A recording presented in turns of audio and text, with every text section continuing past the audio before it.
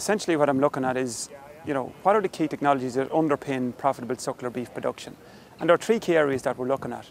Maximising the amount of grass we grow and utilise efficiently, optimising animal performance, and doing all this in a planned way. So in maximising the amount of grass we grow and utilise, we need to have our soil fertility and our soil management right. It's about having a reseeding programme, and it's about using the grassland management tools in terms of variety selection, in terms of spring rotation planning, in terms of mid-season wedge. We need to have all these tools and utilise them. At a minimum, we need to be walking our grass weekly in order to make the right decisions at the right time. In optimising animal performance, it's about genetics, it's about herd health, and it's about stockmanship. All of these tied in together. We need to have the right genetics. Fortunately, we have indexes available now to select the right cow with the right milk and fertility, but also that we have terminal indexes to select animals that are, the best in terms of beef merit. Obviously, in terms of doing this, we need to do it in a planned way. So it's about developing a farm plan based on our farm's capacity, but also based on what is achievable and what the best farmers are doing. We must benchmark against the very best. Ultimately, this plan must be put in place and reviewed regularly in line with market changes, with technology changes. There are events like the Open Day here at Grange today, events like farm walks, and also technology bulletins where we can get this information, and farmers need to pick up the key piece of technology, particularly around grassland management and breeding, that will improve profitability on their farm. What we've done here is looked at the very best farmers on the eProfit Monitor, in the Better Farm programme, and our own analysis here at Grange. And we've asked, what are they doing that is different or better than other farmers that allow them to generate the margins they are?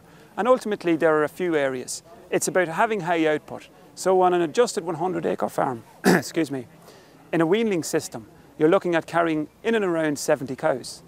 Much higher than what we see the national average farmer carrying on a similar sized farm. In a steer and heifer beef system, you're looking at carrying about 50 cows. And in a bull heifer system, carrying about 60 cows. So it's about having the highest output or the highest stocking rate that farm can carry. Each cow obviously must have the right genetics, milk, fertility, beef merit coming from the terminal and also from the cow side, in order for each cow to be as productive as possible.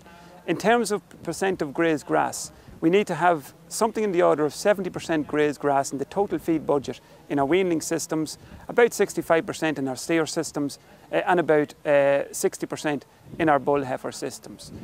Ultimately, we're looking at the bottom line. What are these farms delivering? Our weanling systems are delivering about €700 over the last number of years. Our steer systems about €850, and our bull heifer systems close to €1,000. Obviously, these are very volatile with price changes, but those are the type of returns that have been generated. A very important message from us today is around the selection of systems and keeping a very close eye on what the market wants. We've seen a rigorous tightening of specs this spring in particular, and a lot of farm plans have been modified to take that into account. In an under 16-month system, you're essentially looking at a maximum carcass of 380 kilos. If you're in a system that's producing at over 16 months, you need to have a very, very good communication channel with your processor. Ideally, you need a contract, but at a minimum, you need to have somewhere for these animals to go at slaughter, and if possible, a price either hinged on the steer base price or a fixed price that you are working off of. The key message is to optimise profitability and to maximise profitability. You need to have optimal animal performance from grazed grass.